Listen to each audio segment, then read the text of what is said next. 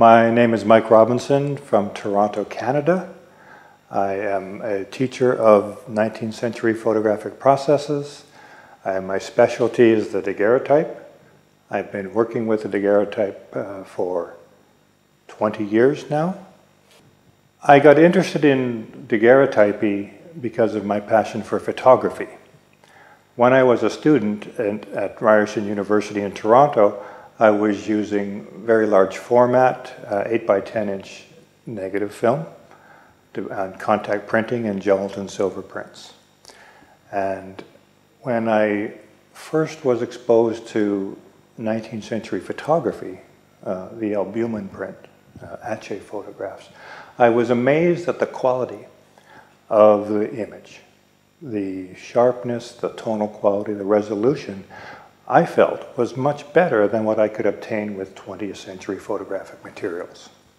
And so in my last years of university, I taught myself the albumen printing process, and I was using modern film and developed a high contrast to work with albumen. And eventually I realized it wasn't just the paper, it was the negative. And so I had to work with the wet collodion process to make the negatives for my albumen prints. And that led me further back in time. I made wet plate negatives for a couple of years, but once you see a daguerreotype, there's really no process that can equal the beauty and the color and the resolution. The magic of photography for me is the daguerreotype. I have contacts with just about all of them. Experts is a relative term. I have spent the last 8 years studying the technique, not only the advanced technique, but from the very early period. I just completed last week my PhD in the techniques and material aesthetics of the daguerreotype. So I've studied the process from its beginning through every iteration, every change, every advancement. So I have colleagues that make daguerreotypes, but most of them stick with one aspect, the most advanced method.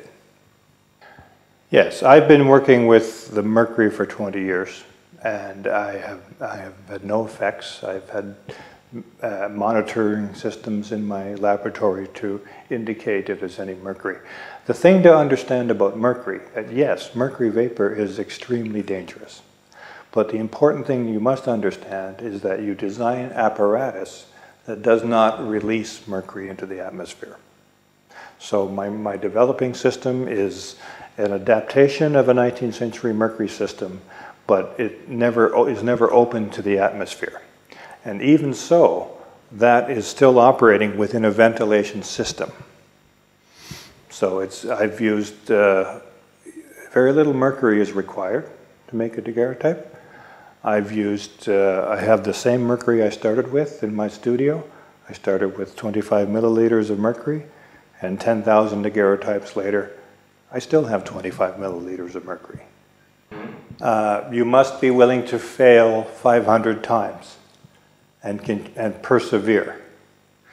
The daguerreotype process, for me, I have done almost every photographic process, analog. And I have found that the daguerreotype process is still the most challenging. And the reason for that is you are creating your light-sensitive surface individually on a plate.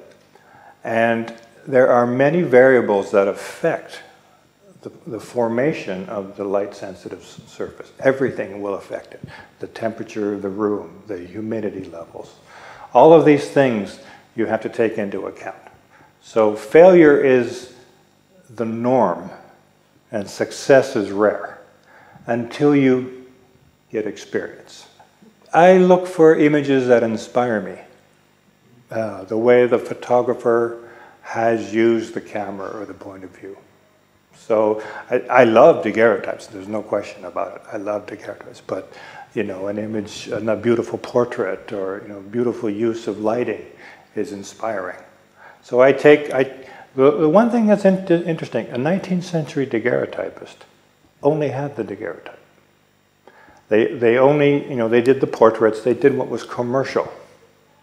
Now, in the 21st century, as a daguerreotypist, I have the entire history of photography to refer to as inspiration when I make my own work. Well, I'm just amazed at what has been accomplished in such a short period of time. I understand that this museum is not very old.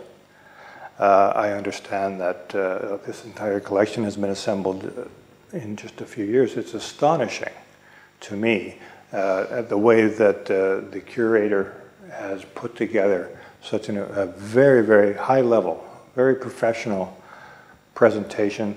I love the different rooms, the different aspects of it. It's really well done.